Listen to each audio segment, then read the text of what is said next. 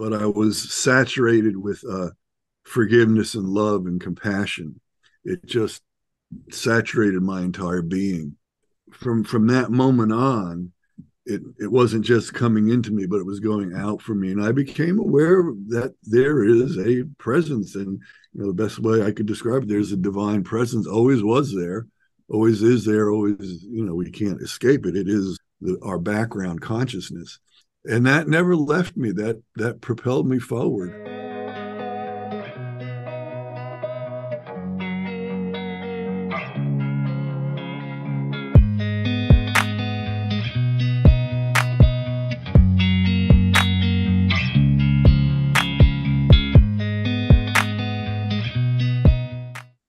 Hi, my name is Marty Wuttke, and this is your superior self.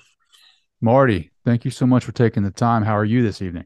I'm great. How are you? Doing well, doing well. Man, I was looking at your website and you guys have a lot of science supporting some of that meditation you're doing over there. Yeah, yeah. How'd you get into this work? Well, it was a journey that started in my adolescence. I was raised in New York, and during my teenage years, I got into a mess of drugs and sort of ran with the wrong crowd, and ended up getting heavily addicted by the time I was 17 years old. I went through, all the things that were available back then. And this is in the 70s, different drug treatment programs. I think it was a total of 7 programs over the course of 4 or 5 years, many overdoses from heroin. And my father died in the middle of all this, so I was kind of left out in the woods, so to speak. And I had pretty much resigned myself to dying young. I knew the course that I was on was headed in a bad direction. But around the time I was 21 years old, and the exact date was October 28th, 1978, I was at probably the worst point of the entire process. And I had a spiritual experience. And that didn't last long. And like many other people in battling addictions, this wasn't anything unique. It happens quite often. When I talk about it, many people come up and say, "Oh, yes, I had that too." But it turned my life around, and what came out of that experience was a realization that I had a mission. I was, I needed to do something. I made it out of a horror, and I needed to devote my life to trying to help other people. So I originally was going pre-med. I thought that medicine was going to be my ministry, but I switched up after a couple of years and ended up moving to Georgia to attend chiropractic university. So I went there for a couple of years. But after about 2 years, I became obsessed with what happened to me. I wanted to understand from a physiologic perspective, and particularly a neurological perspective, what happened in those seconds where I had this spiritual experience and this new spiritual awareness that transformed me so dramatically. So I ended up moving from Atlanta up to the mountains of North Georgia to live at a yoga retreat center. There was a spiritual teacher there who had been, he was the last living disciple of Paramahansa Yogananda, the author of Autobiography of a Yogi. It was a beautiful place. It was sort of a semi-monastic environment when I lived there. So I lived there and spent 2 years studying, working there as well, but meditating several hours a day under the direction of my spiritual teacher. And one day I found out that there was a treatment center there in the local town, just 7 miles away from the center. And I went there to go for a tour, and I met the medical director and the psychiatrist. And they asked me who I was, what I was doing there, and said, would you like to do something for us, maybe teach some meditation? I said, sure. So I started to teach meditation to a select group of the patients there. It was a small hospital, but it was beautiful. It was like a resort up in the mountains. And what happened was during the medical director's rounds at night, the people who were attending the meditation started to say, this is profound stuff. You know, my pain's gone, my cravings are gone. So he approached me and said, you know, would you like to design a program that would run alongside our program? And I said, sure. So I realized early on, though, and this is the early 80s, and this is in very rural Georgia. Meditation was barely known, and certainly not being used in inpatient psychiatric hospitals yet. I mean, it came later on. So I realized that I needed to give scientific credibility and validity to the meditation process that I was teaching. So I went and studied. I went to the Himalayan Institute in Honesdale, Pennsylvania, studied with Swami Rama. I figured I'd go to the leading experts. Swami Rama was the fellow, the yogi, who they did research on at the Menninger Institute. He could stop his heartbeat, could change his brain waves at will. He could alter the temperature on the palm of his hand by 17 degrees from the left side to the right, and just make it go back and forth. He had mastered complete physiologic control. He stayed in a cave in the Himalayas for a year where he learned how to do all that. So I studied with him, and he had a very large institute in Honesdale, Pennsylvania, and I learned a lot. He had a biofeedback lab, so I came back to the hospital after I finished my studies, armed with a lot of knowledge, and particularly what meditation does to the brain. And again, my reasoning was, well, spiritual awakening is not some far out mystical thing that happens in the ether somewhere. It happens in our nervous system. That's where it happens. It's not I mean, yes, it's mystical, but the transformation happens physiologically, and you can measure it. So I decided, well, if this is what happens to the meditator's brain, and particularly to the brain waves, that's the key. Then I said, well, there's this new science called brainwave biofeedback, and can we accelerate the meditation process by using this tool, this high tech? And sure enough, what happened was, though, we only had people for 30 days in the hospital. It was a 30. It's all the insurance companies would pay for people's treatment. And immediately what happened was, although my goal was to, get people to quiet their minds and learn how to meditate and hopefully have a spiritual experience, what started to happen was similar to the meditation. People started reporting that their pain was going away, their anxiety, their depression, treated a lot of eating disorders. We're getting great results with them. Post-traumatic stress disorder, we're responding. And that became the path for neurofeedback. And then I got published in a biofeedback journal, and it kind of went exponential from there, went worldwide. That was in the early 90s. So I just kept pursuing and doing what I do. I went to Europe and opened offices in Netherlands. But my primary focus has always been on how can we facilitate this awakening process with people, because I think you would go along with this. That seems to be the key to transformation. So I've been doing it for almost 40 years now, since 1983.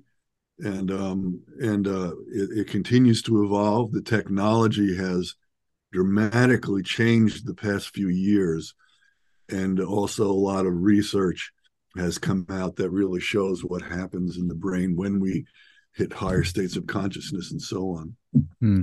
So that's what got me here. I'm in Santa Barbara, California now, working on lots of projects. The field has come a long way. You know, if you Google neurofeedback provider near me now, you're going to find one. They're everywhere.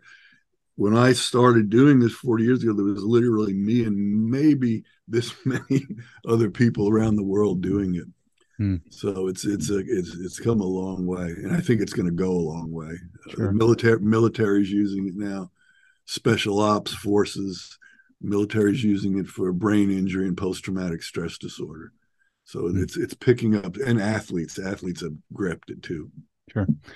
I'm interested in the experience, right? Can you Mm-hmm. describe that, like that spiritual experience that you had that started all of this? What I had, Mm-hmm. um, so as most addicts, I was full of shame and guilt and remorse and self-loathing. And what happened was I was homeless at this point, and I was staying in my sister's house, and really in rough physical shape. I weigh about 210 now. I think I was about 165 now, and, you know, living on heroin and iced tea, and it was terrible. So it was a profound moment of surrender. You know, it was kind of like, okay, if there's anything really going on here, whatever this thing is we call reality, I give up. And that did it. Surrender, you know, is always a good thing to do. And I was, best way I can describe it there, it involved a vision, but I was saturated with forgiveness and love and compassion. It just saturated my entire being. And from that moment on, it wasn't just coming into me, but it was going out from me. And I became aware that there is a presence. And, you know, the best way I could describe it, there's a divine presence, always was there, always is there, always, you know, we can't escape it. It is our background consciousness. And that never left me. That propelled me forward. And I really wanted to know how, you know, how that happened, what really happened in my brain to produce that. Sure. Can I ask you a tough question, right? Being that you were an addict at that point, has anyone ever asked you if that experience was induced because of the heroin or anything Well, like that's that? what I thought. I was like, oh my God, all these drugs caught up with me. I've gone crazy.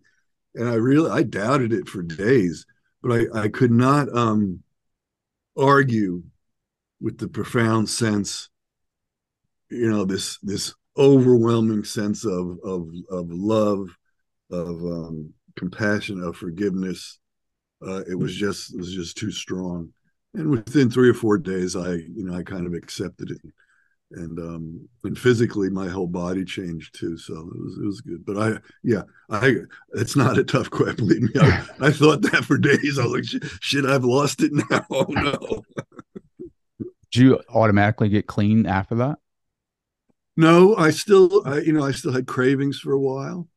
You know, I had a pretty big habit, but it wasn't long before that was it. It was just in my past, and cravings finally went away after a period of time. I think most people who, you know, go through addiction, or, you know, your body is gonna want that substance, whatever it was, but it went away. Mm. Do you still have cravings at all? Right? Do you Uh, feel your body? No. you know, That's awesome, man. maybe a Uh, pizza. I hear you, man. Sugar is mine, right? Like getting off of that was the toughest thing I ever That's had to do. hard. That's hard. That's a tough one. I still sneak some Jolly Ranchers every now and then, and you know what I mean. So Yeah. it's tough. I quit drinking, which was a tough thing for me. It's not like you know, I totally like stopped, right? Like it was gradual over time, but it was like all the sugar that was in like a beer or something like that. Like Yeah. it was so tough, right? Like I immediately started losing the weight and started running more, and I was able to focus more, and it just feels so great, right? Like I mean, I'll, you know, if I'm out somewhere and it's like It has to be like a special occasion for me to have like a beer, right? But even Mhm. after that, I just feel like totally just like shit, and Terrible, it yeah, messes with my consciousness, and it's like it's just not sure. even worth it. Like it just screws up everything the next day, and my meditations are pretty I don't know, not as deep and as meaningful. Like when I have those substances in my body, so. Mhm. I try to stay away from that stuff, especially sugar. But it's tough, man. I'm telling you, dude. Have you been able to have like a repeat experience since then, Yeah, like yeah, yeah, spiritually? yeah. Yeah, when I went to live at the retreat center, I had many experiences and some more profound than that initial one. And you know, I was around this meditation guru who had been with his guru for 60 years. So he, since my father died, he was not just my spiritual mentor, but he sort of took over the father role. And he guided me along initially with meditation and so on, and which I needed. So I had many profound experiences those first 2 years, and continue to now. We have a big office here, 3,000 square feet, and 1,000 square feet is a meditation hall that we have meditations and teach meditation and so on. That's still, that's still my go to. Mm. So you know. What are some of like it's so interesting, right? Like the experiences, the spirituality aspect of that. Like, what have you been able to do? I'm so interested in that because I've been meditating like every morning, right, and experiencing the void, right? But what else have people been able to experience? Well, there's a huge variety, of meditation experiences that you can have and you can go through. Void, light, sound, just awareness of presence. But most, authentic meditation teachers will say keep going past whatever you experience, because when you hit that point of not void, but even beyond the void, there's a point of uh, uh, profound silence and quiet, and it kind of envelops the mind and body and the whole spirit. So um but people have I've as many people as I've taught, and as long as I've been doing it, I've seen everything, or heard everything from different people. Hmm. And a lot depends on the meditation style that you use, whether you're doing mantra or breath work or chanting. Different meditation techniques are going to produce different changes in the physiology. Is there like a technique that you prefer, right? Like Yeah. some like focusing on the breath? Yeah, breath, and the tradition that I am in is called Kriya Yoga. Kriya just means action, but Kriya Yoga uses pranayama, some specific breathing techniques that are described in Yogananda's book Autobiography of a Yogi. It doesn't tell you how to do them, but they're described, and that has been a key for me. The general idea around the Kriya Yoga pranayama is redirecting the life force in the spine and up into the brain and the higher brain centers. Because normally this life force that we are is flowing out to the world. Well, the yogi said you have to turn that around if you want to wake up and bring it back to its source. That's a very powerful technique. Then there's mantra meditation, which I'll occasionally do, breath. But it's to the point now, and I not every meditation is perfect and blissful. Sitting there thinking about how many patients I have today and all that. But the majority of the time, if I can sit long enough, that peace and calm will come over me and sort of wipe all that stuff out. So Yogananda's book, I read that. It is from a Western mindset, it is crazy, right? Like just thinking about some of the stories that are in that. Like, have you ever experienced like some of your teachers like being in two places at once?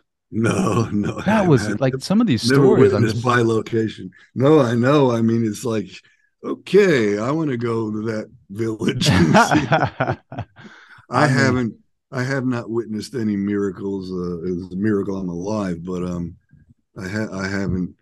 You know, he talks about some really far out stuff in there, but I have not. You know, I've not witnessed any of that myself. sure, but I mean, being able to make your heart stop, like that's pretty intense, right? Yeah, Or yeah, yeah. That took a lot of practice for Swami Rama to do that. Like I said, it took him a year, but he could do remarkable things I wouldn't even talk about because that's really far out. He wrote, if you really want to read some far out stuff, he wrote a book called Living with the Himalayan Masters. And mm. that'll really make your jaw drop when you read some of those stories, which, So as far as I know it, he huh? moves from the Himalayas and he moves to Pennsylvania. Well, his teacher said that you got to go there, just like Yeah. Yogananda's teacher did. Said you go to the West, bring yoga to the West. So Wow. I guess maybe Pennsylvania is pretty similar, right? It's pretty mountainous, right? that part in Honesdale is beautiful. It's really old. The rock formations are millions and millions of years old, um, and he it was an old monastery was donated to him. Beautiful place. He was like 800 acres. Very very nice. Wow. And what was the book that he wrote? Living with the Himalayan masters. That's quite a mind blower. I have to get that now. You got to get that. It'll make Yogananda seem tame. Well, what are your thoughts on some of those stories, right? Like the people that can do these Well, epic things. you know, my guru knew Sai Baba, used to visit him a lot. Do you know who Sai Baba was? He passed away a few years ago. You know, Sai Baba had the cities, developed all of his cities, and he could wave his hand around and manifest things. He did it constantly, and they filmed him doing it. And I asked my guru Roy about it once. And he said, "Oh yeah, I was sitting there watching him. There was a bunch of kids around. I was watching his hand, and all of a sudden it went brum, brum, brum, and chocolate oozed out, and he started giving all the kids chocolate." So I think that you know, cities, which is translated as soul abilities, we all have them, and but you know, not developed. I I think they're real. But the point is, uh, don't get trapped in trying to develop psychic abilities and clairvoyance in cities and by location. If that stuff comes, great, but it's not the goal. It's not the purpose of a spiritual path. So you know, I think I think a lot of that stuff is true. I think a lot of it is exaggerated as well. But you know, I don't know, and I know I don't know. Again, some of the stories in Living with the Himalayan Masters, I guess so. I don't know. Sure. Um, well, what is the goal, right? Like, is it to achieve like a certain state of awakeness? Like, what is your thoughts on that? Yeah, I think it's pretty simple, just to be awake, and it's not really achieving it. It's to realize you already are, which is an annoying thing to say to somebody, but it's to unveil the reality of our own being. Hmm. Um, Well, I hear you say that, right? And I'm just being just very curious, right? Like to awaken to our own being, to be awake. That is the goal. Awake to what? Like our true nature, like who we yeah, truly are. What is our identity? I guess. yeah, what we really are. It's not a who. We're not a who. We're a what. And we're the universal self, individualized in these bodies. And all of us have varying degrees of identification with the body, with the name, with our memories. I mean, if you really start examining uh, who we are, what we think we are, we're just a bundle of memory. So when we wake up, when we get past that, we realize that we are the awareness that is behind all that. We're just the pure awareness. And if we are having memories, or if we're having anger, if we're having a happiness, we're just moving through those parts of the mind. The awareness is identifying with anger. Awareness is identifying with happiness. Awareness is identifying with the thoughts. It's like, so we're none of those things. We're just the awareness that we've always been. And we can't identify with those things. That's like visiting San Francisco and saying, I am San Francisco. No, your awareness moving through San Francisco. So we're just this pure awareness. And, it's a, and you hear different teachers talk about this. We just realize what we already are and always have been and always will be. Is it a big deal? Well, when it happens, it's like, duh, why didn't I see this before? It's more of a shift of perspective, sort of recognizing what's already there. It's not becoming this eyes rolling up in the head and levitating. If a teacher tries to pull that one on you, run the other way. It's just not how it is. Well, is the state of bliss like ultimate realization of that state, right? Like, is that a side effect of that? It's called Sat Chit Ananda. So Sat is existence, pure existence. Whoa, here I am. We all have flesh. I exist. Chit, consciousness. You're conscious of that. And then Ananda is bliss. And it's not, bliss that comes from the outside anywhere. It's the bliss of knowing, just the bliss of just that. Again, the best way I explain this to a lot of people is, when you have a moment in nature and all is well and everything is all right, you're experiencing a degree of that. I mean, we all go into samadhi every night in the first 3 hours of sleep. That's what happens. That's why we're alive. That's why you can destroy your body and your mind with interrupting and messing up the sleep cycle. But we merge with the universal source of energy in that deepest stage of sleep in the first 3 hours. And that's where the body and mind get rejuvenated and regenerated. But we lose our identity there. You get woken up, you don't know where you are, who you are, and that's because you're actually experiencing the truth of your identity then. Well, what did your teacher say about that, right? Like when we leave this plane of resistance, like do we keep that identity of who we are here? You know what I mean? We remember it, but we know that is not our identity, just like our car is not our identity.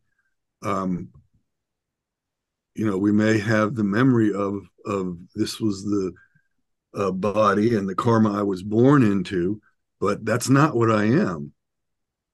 So that was sort of his message. Have you ever had like out of body experiences? Yeah. Yeah. But it was, this is another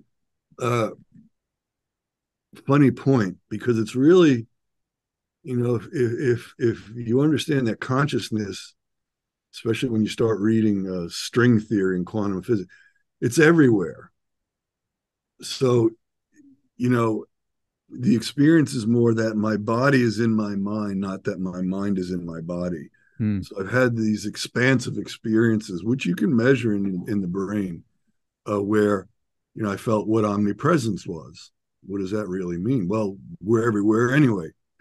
So, I did have experiences of drug overdoses and such, where I'm floating around on the ceiling looking at my dying body, and then fortunately fell back in. But it's never been anything I've consciously sat around and said, okay, let me astrally project. That's just silly stuff and a waste of time, man. It really is. Really? Oh gosh, wow. Yeah. So what you were experiencing with the overdoses is what could be like someone could classify as like a possible near-death experience almost. Yeah, for sure. Did you experience like any other like guides or anything near you at that time? No apparitions. Just the message was clear. This is not your time. And did that come to you through like a thought form? Like, yeah. I tell you what, it was terrible. I was in a horrible, what we called the shooting gallery in New York, and the drug dealers there gave me what's called a hot shot, which was meant to overdose me and kill me and get my money. So when I got it, and next thing I knew, I was floating up in the air. I thought I thought, not here, not now, because they just would have took my body, and that was then I got this notion, thought form, it's not your time, and the next thing I knew, I was jumping up off of the floor. So Wow. That's so powerful. Because I've heard so many different near death experiences. I think a lot of it has to do with belief systems too, right? Like absolutely, depending upon what your belief system is, like you'll meet yes, that whatever that belief system no, is. no doubt about that. I fully believe in that because I've worked with hospice. I know a lot of people who have had these experiences. So When you're working with hospice, have you been at the moment of death with some? yeah, yeah, it's a profound experience. You know, if you learn, there's a whole movement called shared death experience that you're actually trained to kind of just be with that person as they transition out of the body, and that's profound when you learn how to do it. It's like a portal opens, and you can feel this change in the space, change in the energy. It's quite lovely, quite wonderful, and I've witnessed it several times. Mm. But shared experience came from the reports from doctors and nurses in emergency rooms. They person dies on the table, and they have all kinds of interesting experiences occur. Sure. Dr. Raymond Moody, he came on and he talked about the shared experience where Yeah, I think he it was was here a few years ago. I met with him, and we talked a lot about that. sure. I'm sure people who have done work in hospice care can attest to that, right? Like Oh gosh, yeah. it's probably like this. I don't know. I couldn't even imagine it. Like, I mean, you felt it, right? Where you have this. I don't know. I don't. I mean, can you remember it? Can you remember details of that shared experience? Yeah, I mean, you feel you when you go into a sacred place, a place where people have worshipped or meditated or whatever. You feel this energy. I used to do tours of the cathedrals in Europe, and went to various cave monasteries in China, visit the Taoist caves, and there's this energy. Well, it's the same. It's the same thing. There's this, you can feel it. It's palpable. This energy shift that occurs in the room, and like I said, it's like this door opens, and there's a flood of I guess the best words I could put on it, blissful energy and Mm. peaceful. Um, and I had one experience. The many teachers uh, in meditation will instruct the student to learn to hear the om sound, and it's not that you hear om om om. You hear the steady hum sound, and that's what the om is. And one friend of mine who passed, I came to the room about a half an hour after he passed, and it was thunderous. It was almost deafening, the sound of home. And he had been a long time meditator and devotee. And that was remarkable. That was the last uh, experience I had shared death. That was 2 or 3 years ago. Wow. Through meditation, have you been able to connect with his consciousness at all? No, no, and No. I don't try to. I let him go, let him, whatever his, whatever his path is, move on. And, you know, and that was always discouraged by my teacher and his teacher. Don't try to channel into somebody. Let they're doing their thing, moving on wherever they need to go, and just don't mess around with them. Take care of yourself. Sure. Take care of yourself for sure.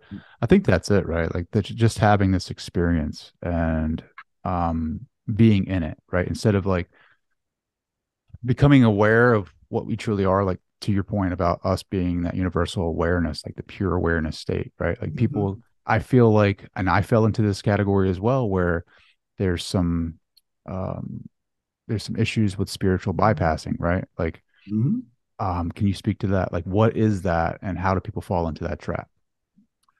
Well, we get impatient. I mean, we're in a technology age where we can get anything we want. Pick up our phone, a few clicks, and the shortcuts are quite popular now. Various psychedelics.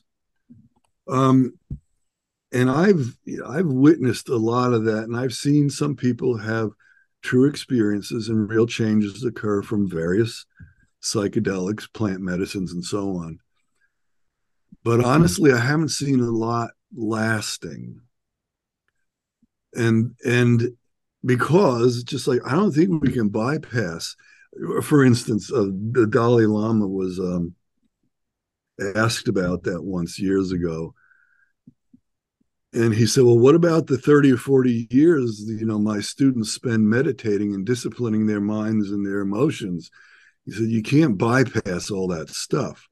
You've got to work through those levels to reach these higher levels and be functional. And I think that's part of the problem, that when people do bypass, they haven't completed some work that needs to be completed. If you look at the structure of the brain, we have these primitive areas of the brain, the limbic system, and then higher and higher centers. Well, you can bypass that limbic system, but it's going to mess with you. It's like, you hit higher states of consciousness. It's like sunlight. It's going to shine equally on the flowers and the weeds. And if you got weeds in there, they're going to get exposed. That's why you see so many scandals with spiritual teachers. They're messing around with their students, or they're taking money. Well, they haven't dealt with some of the basic human stuff that is in their brain. Mm-hmm. So I think that's another danger of trying to do spiritual bypass. Let me take the shortcut. Let me take the quick route. Sure. Yeah. No, we all fall into that, right? I mean, it's seductive. It's like, oh, really? I can take a hit and see God. Yeah. Okay. Then what? Well, yeah, exactly. Where are you at in your journey? Where if you do see God, like how do you come back from that? Right? Like, how do you change? And is your limbic system, can it handle that? It literally is like running 1,000 watts through a 40-watt light bulb. Our nervous systems can't handle some of this. Oh, that's why I wanted to ask you, right? Like, as you reach higher levels of consciousness, how does your body change? It transforms. It's a refinement process. So reaction patterns that come from lower parts of the brain, limbic system, they all begin to quiet as you practice meditation. So, I mean, if you look at, certain teachings of meditation, you see that they're really encouraging a whole neurological process, from calming the body, calming the breath, calming the mind, calming the emotions. Even, in yoga, there's the yamas and niyamas, kind of like the 10 Commandments. Those are really important because those help quiet down the weeds. But all that is necessary to get the nervous system prepared. So what is the end result of that? We can only speculate. Yogananda's body, after he passed, they were keeping it. They weren't interring it because they were waiting for his family and students from India to come over. So after 3 weeks, the Los Angeles Times wrote an article. There's no corruption in this body. It is not decaying. And that, is considered the ultimate of what of the body transformation that have, not that we're trying to make the physical body immortal, but there's a profound transformation that occurs in the cells. So, yeah, I mean, I guess you always hear that, right? Like, as a spiritual seeker, or if you're just turning on to this work, you always hear that raising your vibration, raising your consciousness. Like, what does that really mean, right? Like, I've always was confused by that when I first started. I don't. Our vibration is already up there. We don't need to raise it. We if anything, we have to quiet down the parts of us that are resistant to it, or that keep this sort of veil in our faces. But I mean, we are the divine consciousness, whether we like it or not, or know it or not. We have a lot of homeless people around here in Santa Barbara because the climate's so incredible. And every day I get to look at 10 or 15 of them. That's just divine consciousness laying there on the ground. It's a good practice. But that's the truth about it. We raising it is there's a transformation process, and that enables us to handle more energy. But we're all divine. There's nobody's higher or lower. Everybody is the same consciousness manifesting. Mm-hmm. Well, do you find yourself like falling back down right from that and seeing like a person who may be irritating you and like driving you crazy? And do you fall into old patterns where you kind of, Yeah. Of course, I pull myself out pretty quickly. Not as bad as I used to be, but no, absolutely. I still get pissed off, anger, uh, but that's what my meditations are for, to sort of integrate all this human stuff human karma that I still have going on in me. I'm not a saint, and I haven't met many saints, and usually, if you do, they'll tell you dirty jokes just so that you don't get too enamored with them.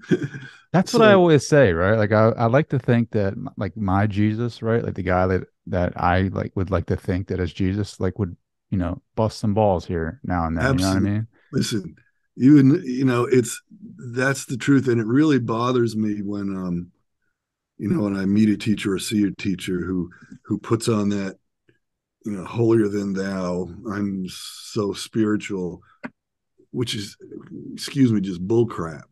Um, and sort of evidence that they're either playing a game on purpose or delusional. I don't know, but I don't buy into any of that. It's Sure. we're all the same. Well, like the Dalai Lama, like I've never met him, but I read a couple of his books, and he seems very childlike, right? Yes, yeah, I'm sure he's playing some games on people, dude. You know what I mean? Like it seems like he's having fun while being the Dalai Lama. yes, definitely. I think we need to be reminded of that, right? Like um to not take this life too seriously. And when we feel anger, it's because of the human experience, right? Yes, It's to yeah, honor that too. It's just like happiness or joy. It's an emotion that we're here to experience. And like yeah, instead of like pushing it down and creating more trauma in the body, right? Like to honor it and integrate it into our entire being. absolutely. And always, or try to remind ourselves that we are the awareness watching it. We're not the anger, we're the awareness that happens to be watching the anger right now. That's all. Mm-hmm. Mm, And that helps a lot. sure. Yeah. It's you have any kids? Yeah, Because I two have kids. three, and it's a daily reminder, my friend. It's a daily Sure is. reminder. Well, remember what Ram Dass said? He said, if you think you're so enlightened, go visit your family for a week. That's funny because like Ram Dass was like, talking to your point about psychedelics and LSD and like spiritual bypassing, like he was all in that whole movement, right? Yeah. When he was at Harvard, and then he goes and he meets this guru and he swallows like 4 pills and he's just sitting there hanging out. Like, you don't need this stuff, right? Like, Yeah. you It's can. like, give me more. I don't feel anything. And Ram Dass is like, I think I just killed this guy, right? Like, I don't know what's going to happen. Like, he's like watching him all day, like trying to take in data and experiment, like with this guy taking this like high dose of LSD, and he does nothing happens to him. He's just kind of like in his usual state. And he's like, Yeah. man, Yeah. he's like, you don't need that, right? Like, and to your point, it's not lasting, right? Like, you have this crazy Exactly. experience experiencing universe firsthand, and then you come back down, but you're the same person, right? And where all these gurus and mystical teachers are in this state, it seems like for longer periods of time. Yeah. Yeah, for sure. Are you in those states? Like, can you get to those states like throughout the day, like a regular day? More often than not, they happen spontaneously. When I'm not trying. I think that's one of the keys. Quit pushing, quit trying. But yeah, I mean, I'll have moments of just connecting with reality. Sure. And it's I had always that today driving to work, just kind of like looking at um just like the trees, man, mm-hmm. like just looking at them, and like it wasn't that long ago when they were just bare, and then now they have leaves, like Yeah, and greens everywhere, and thinking to myself, man, isn't this like the best visual of life, like death and absolutely. rebirth and death and rebirth, and Yeah. I just was in this state of like, oh, I'm just driving my car, man, and I'm experiencing this. There you go. You Yeah, didn't and even then have to take a tomorrow pill. I didn't have to take a pill, but tomorrow, it could be totally different. I could hit traffic and be cussing out the guy in front of me, but Yeah, it is a practice. yeah. Um, what's the brain, right? Like, what's the brain neurofeedback? What's the data show as far as states? Like, what brain state are people experiencing when they're having these moments of bliss? Like, what is that? Well, there's different ones, and there's different combinations. You've got, you know, thousands and trillions of brain cells, and then different networks. So there will be specific areas of the brain that light up when you have parts of the brain, oddly enough, that uh, create your boundaries, like the boundary of your skin, the boundary of your body, and so on. And so those parts light up when you experience this boundlessness. Bliss and compassion are different roots in the brain. But the most interesting thing, which surprised researchers, was that the cortex, the higher brain, the newest part of the brain, uh, goes into a state of extreme excitability when you're experiencing higher states of consciousness. They first found it, in the 1950s with some Kriya Yoga meditators, and they found it more recently with the Dalai Lama's advanced Tibetan meditators. But when that part of the brain lights up, that goes back to the analogy I use with the sunshine. It's like this magnification of consciousness. And if the lower parts of the brain get in the way, it can freak you out pretty badly. In fact, I think that's what a lot of bad trips are. So so really, when we measure brainwave frequency called gamma is 40 hertz, high frequency.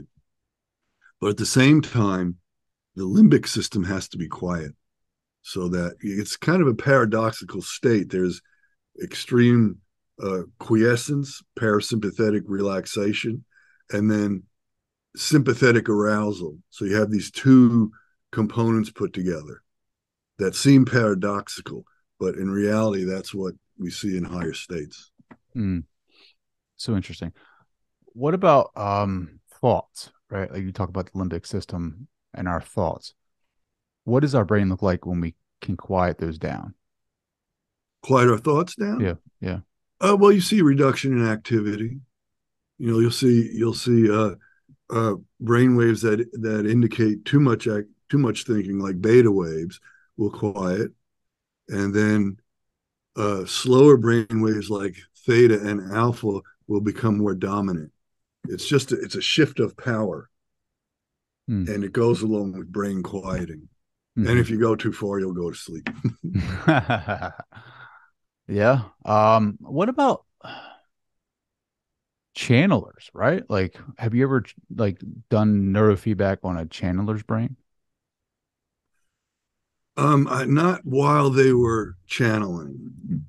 Uh, and I'll tell you, I worked with an entire group of uh, alleged psychics in Atlanta. And what I found was, whether their channeling was authentic or not, every one of them was a survivor of trauma, quite often sexual trauma. And if you've been traumatized as a child, you learn to read everything that's going on around you just to be safe. And I always wanted to do a study to measure. Well, is that what people are calling channeling? Just this their own internal hallucination, or are they really working with disembodied beings? It's nothing that I really am interested in or mess around with, frankly. But I would imagine, I could make this up, channeling. If you see somebody, they're probably in theta, or even a slower brainwave. Hmm. Hmm. Yeah. What is the what's the like if I am in a meditation and I want to receive guidance, like what's the best method, right? Like what is you talk about Kriya. However, I feel like that's like a tradition you have to be accepted in, and then they give you, Yeah, or like it's not. no, like a no. No, you just, I mean, you have to find somebody to teach you and initiate you, but the techniques are, on YouTube now. You can Google them and I you always can, question them though, right? Like, are those actual Kriya techniques, right? Like, or just somebody just making up? You know what I mean? Like, yeah, most of the time they're the real deal, but yeah, there's something to being initiated into it. There's some makes it more special. energetic, yeah. Yeah, hold you more accountable for it, I guess, Carry, maybe. well, it carries a certain energy, Really? and most traditions do. Hmm. Um, so when you get into these, especially early morning, is there a certain time that's best for meditation? Is it early morning, Yeah, yeah, whenever? between 3 and 4. That's called the hour of Brahma, when all of the electrical energies in nature are quiet, and there's less stirring of humanity. That's considered to be a great time. That's why you see many yogis using that time for meditation. So after 3, before sunrise, any time in there is good. Hmm. Have you ever experienced, since you have worked with so many clients, like, um, why am I having a brain fart right now? Like when the energy moves up your spinal column, and what is that called when they have that Kundalini, experience? Kundalini. Yes, Kundalini.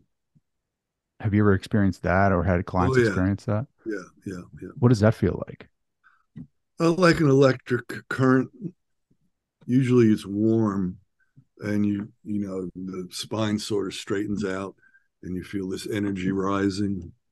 Um, depending on how relaxed you are, it's not an unpleasant experience for sure.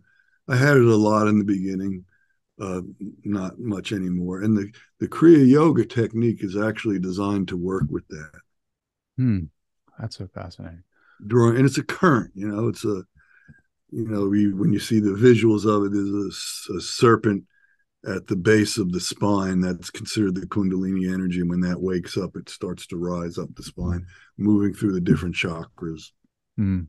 Well, after 40 years of doing all of this work, like what are you experiencing now in your meditation and your work personally? I'm so service oriented, mission oriented, that in my meditations I'm constantly, well, I mean, this start out with a question, how do you get guidance? You get guidance the more you quiet your mind. And the guidance may not come in the moment while you're meditating, but it usually comes. It's clear. What am I supposed to do now? Where am I supposed to go? Who am I supposed to meet? And at a certain point, life just becomes this spontaneous thing that you really don't have to drive this way or that way. Just be open and have the intention of serving, and really, trying to, uh, the there was a teacher who was asked, I've got all this terrible karma from drug and alcohol use and all this other terrible stuff. How do I get rid of service? He said, serve, learn how to serve, selfless service.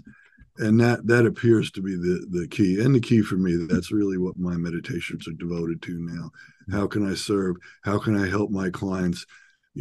What's the best thing for them? And it usually comes to me. It was partially why I'm so successful, because I'm open to that. Cool. Marty, man, this has been awesome, dude. How can people connect with you? Well, they can go to our website. Through our website, there's tons of information on there. There's many podcasts, TV interviews, and so on.